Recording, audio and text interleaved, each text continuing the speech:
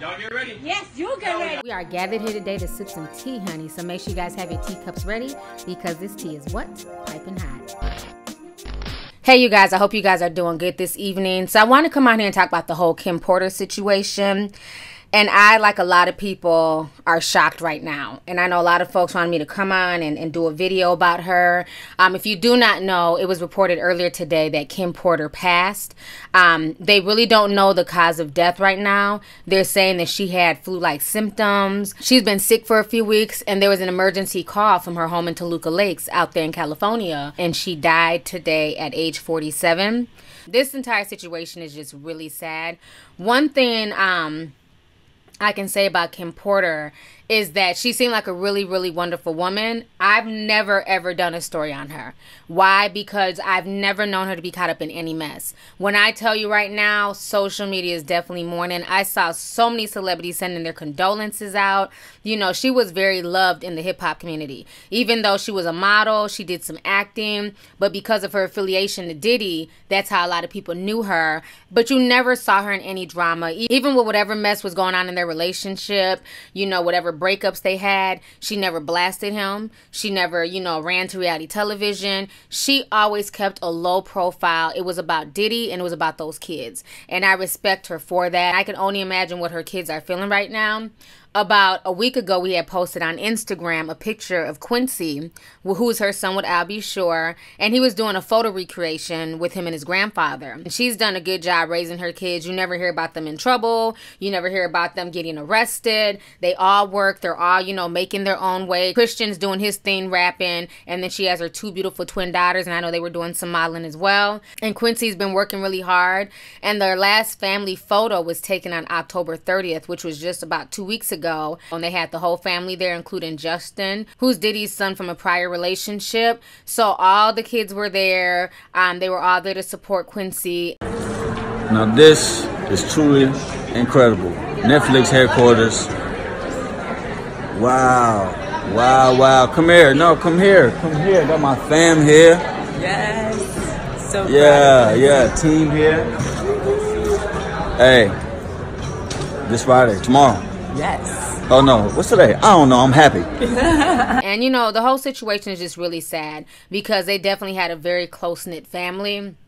And Kim Porter would definitely be missed. You know, she carried herself with grace. She carried herself with excellence. And like I said, you never, ever heard about her being involved in a bunch of mess. You never heard about her, you know, disrespecting him or blasting him on social media. They never aired out their dirty business. And I definitely respect her for that. She's probably the perfect ex that anybody could have.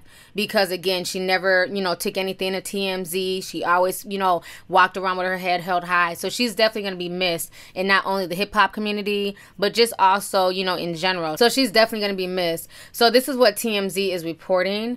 They're also showing the coroner's van leaving her home. So they do have that video, as you guys can see right here. So they're basically saying Kim Porter, the model and actress who dated Diddy for 13 years, was found dead Thursday at her LA area home. Law enforcement sources tell us they got a call to Porter's Toluca Lake home around noon. Police are still on the scene right now. According to emergency dispatch, the audio call came in as a patient in cardiac arrest. Sources connected to Kim tells us that she's been suffering flu-like symptoms and possible pneumonia for several weeks, but it's still unclear what exactly caused her death. Another source says Kim had contacted her doctor just yesterday, complaining that she wasn't feeling any better. Diddy and Kim's relationship spanned more than a decade with several breakups and makeups. They started dating in 1994 and broke up for the last time in 2007. They had 3 children together. Twin girls, Jesse, James, and Delilah, were born in 2006, and their son Christian in 1998. She also has a son, Quincy Brown, from her previous relationship with Al B. Shore. The whole family was last together in public, supporting Quincy at last month's premiere for the movie Holiday Calendar.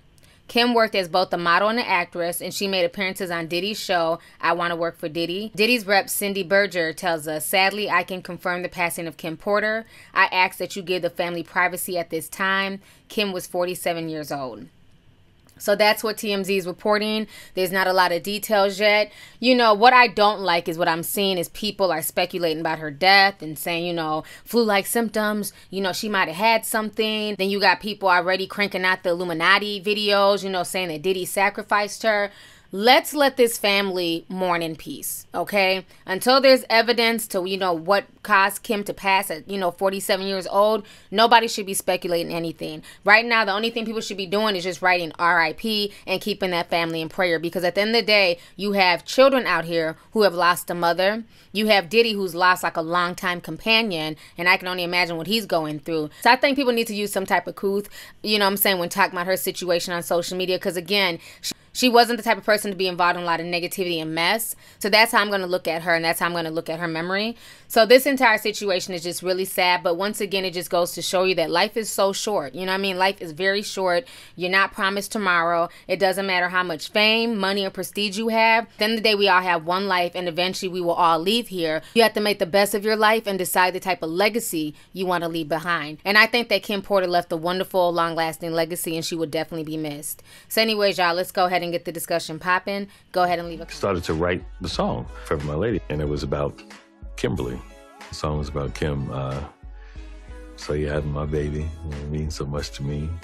And I remember they were working on the song and they couldn't come up with the lyrics. And Al looked at me and he was like, "So you're having my baby." And I was like, ah!